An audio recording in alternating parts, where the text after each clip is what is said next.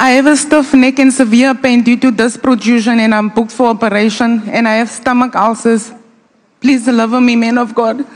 It's affecting me because I can't stand or walk for long. I can't work. I can't do my home duties or attend to my children. I have not picked up my baby. Since last year was the last time I was able to pick her up and hold her.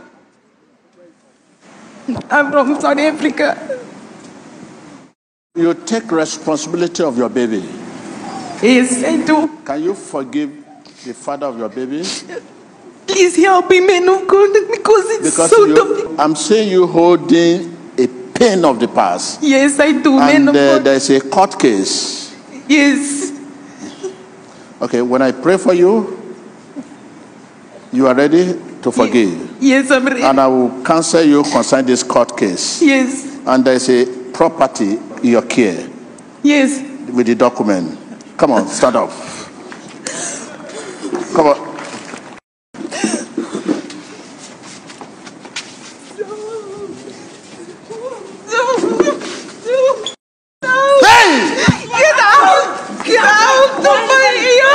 Why in his body? Speak out. Get out of my head. Speak out. You two man. What's that? Keep quiet. Why do you keep quiet? Keep quiet. Keep quiet. Keep quiet. I don't want to hear. But she keeps pushing. She's too strong. She doesn't want to let go. She just wants to be here. She just wants to be here. No. No. I gave her anger. I gave her anger. She will never get married. She will never have peace. She will never have peace, but she loves too hard. She loves too many people. She loves too much. She's got a good heart. I don't want her to have a good heart. She smiles too much.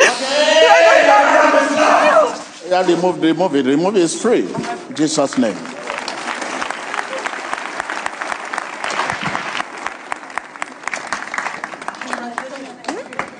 The pain is gone. Oh, thank you, Jesus. Thank you, man of God. Thank you. Thank you, man of God. How are you? Thank you. Thank you. Oh, thank you. Oh, thank you. Thank you.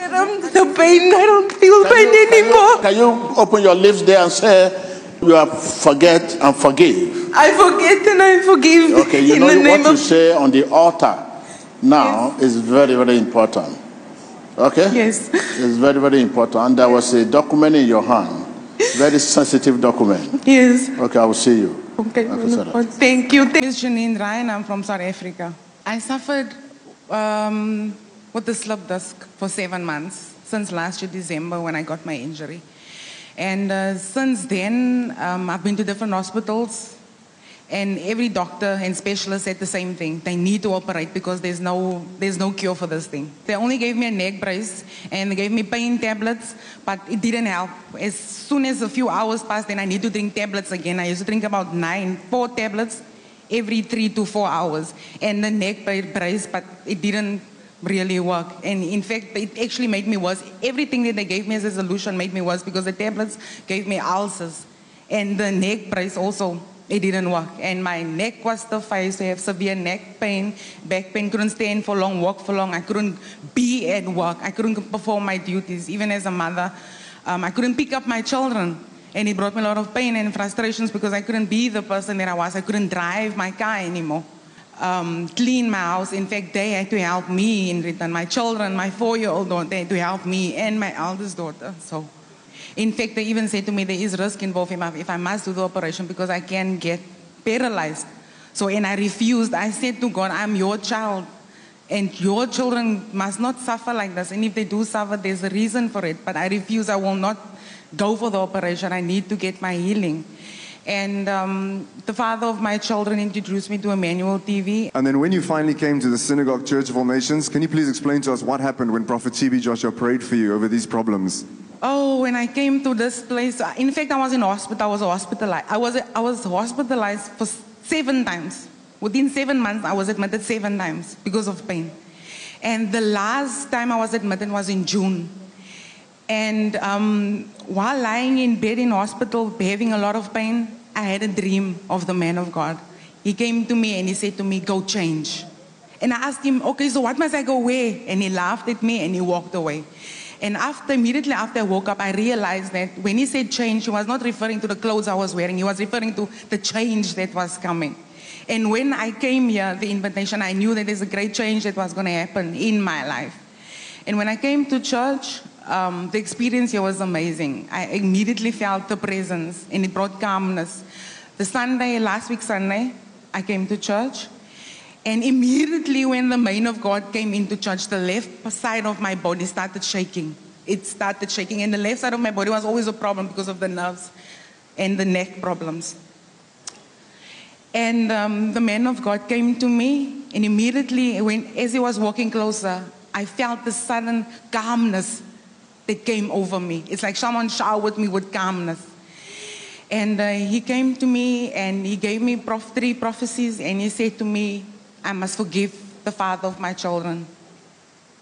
And he also said to me, there's a sensitive document that I was holding in my hands, and there's a property in my care, and there's a court case as well that he sees. So just before you continue to explain and confirm the prophecy, how do you feel now after receiving healing from this problem that plagued your life? Oh, after I received my healing, I feel so amazing. I feel so light. Immediately after he touched me, it felt like there was fire coming over me. And calmness. It was like so different, many emotions all in one. It was like hot water and cold water exactly at the same time. And there's no more pain. I can walk and stand for long. I was walking here in the church since last week I've been here. And I've been walking up and down, attending Bible studies, sitting for long. And every day, gradually, the pain was starting to get less. And today, I'm free. I'm fine. My heart feels lighter. Hallelujah. Let's put our hands together for Jesus Christ. So can you please demonstrate for us how you are free now? Are you still experiencing pain? Can you exercise your body? Well, yes, I can exercise my body in all the different ways because I can run. I can run and I can jump because the doctors said to me that I'm not allowed to exercise because it will make the injury worse. So yes, I can do everything. I couldn't sit on my knees. I couldn't sit like this. It was heavy pain, heavy pain. And your neck, can you move your neck now? Yes, my neck is fine. There's no more stiffness. I can sleep perfectly at night. I sleep throughout the night. There's nothing. Hallelujah. Let's put our hands together for Jesus. Hallelujah. Yes, indeed. Never a healer like our Lord Jesus Christ. And then also we see that you received deliverance at the same time. Can you please explain to us now, after your deliverance, how do you feel? How have you been sleeping? Yes, I received my deliverance. And I feel so much lighter and I feel different. I don't feel angry anymore. I don't feel depressed because I have forgiven now. And I spoke to my father, the father of my children on Sunday, and I said to him, I forgive you. And you must also forgive me for things that I've done knowingly or unknowingly, because the man of God said I must forgive.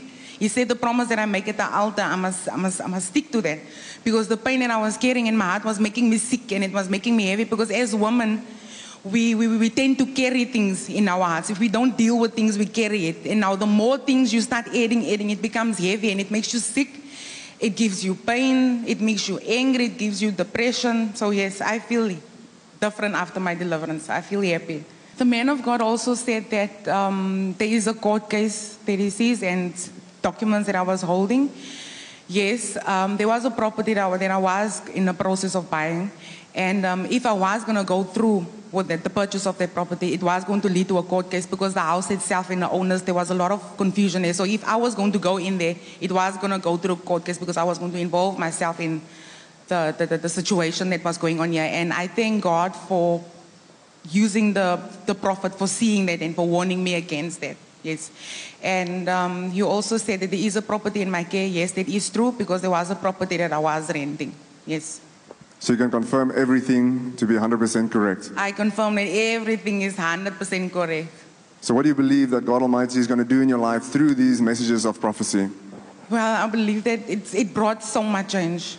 So much change. And I was warned also against certain things that the prophets were seeing with regards to the court case and everything. So yes, change. That's what the man said to me in my dream, and it's exactly what I'm experiencing now. Hallelujah. Let's put our hands together for Jesus Christ.